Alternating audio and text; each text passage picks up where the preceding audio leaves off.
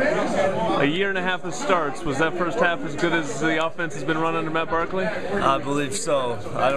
42 and a half was pretty good, and you can tell when we all do what we're supposed to be doing, that's what happens. And when we don't kill ourselves with penalties or turnovers, that's the offense we're capable of being. So that was really Trojan football there that first half.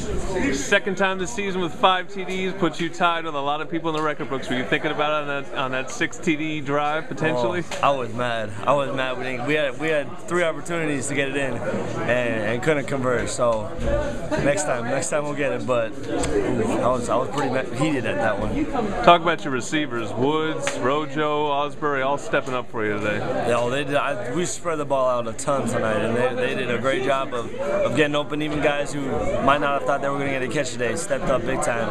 And Blake Ailes, I mean, who would have thought on that big corner route, he catches it, turns it upfield. Great job overall by the team to give a team win tonight. And the offensive line? Awesome. And then those 2 sacks weren't their fault, and we just got to get a couple things corrected with the backs and myself to get the ball out. But they, as always, did a great job of opening up holes and protecting me.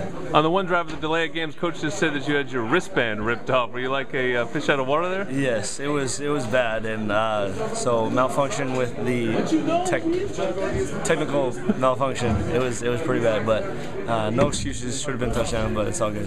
How good can this offense be going forward? You know, your next game you're going up against another great offense, but it seems like you guys are starting to put yourself on the map in terms of being a great offense yourself. Yeah, and it's huge. And we've known if we don't shoot ourselves in the foot, we're the only ones killing ourselves. And so if we do what we're supposed to be doing, we can pretty much do whatever we want with the ball. And so it's definitely going to be a challenge, though, coming in 2 weeks playing Oregon.